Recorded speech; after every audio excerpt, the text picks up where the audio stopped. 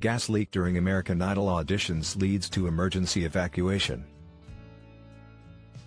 There have been explosive moments and leaked auditions on American Idol over the past 18 seasons, but both almost literally occurred on Sunday's episode, when a gas leak caused the cast, crew, and contestants to flee the scene. "Do you guys smell gas? It's pretty intense," a wary Katy Perry called out. "I have a slight headache from it. Oh, it's bad. It's really bad.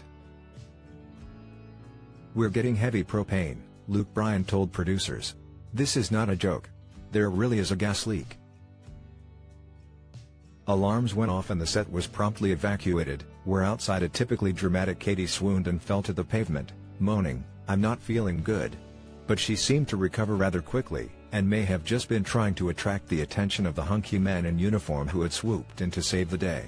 The best moment was when the firemen finally gave the all-clear and everyone celebrated with a group sing-along of Judge Lionel Richie's All Night Long, which was good enough to earn all of the firefighters golden tickets.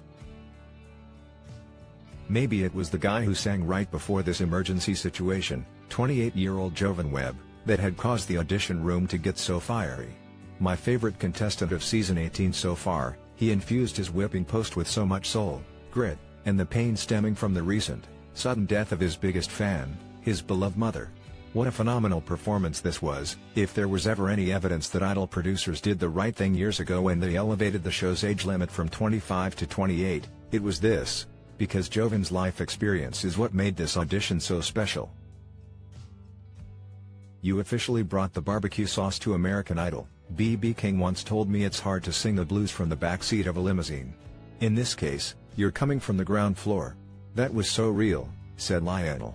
Luke ran up to shake Jovan's hand and raved, "I could sit and drink a lot of bourbon listening to that voice. I heard your whole life in that performance. Wow, barbecue and bourbon? I think this budding superstar has some endorsement deals in his future."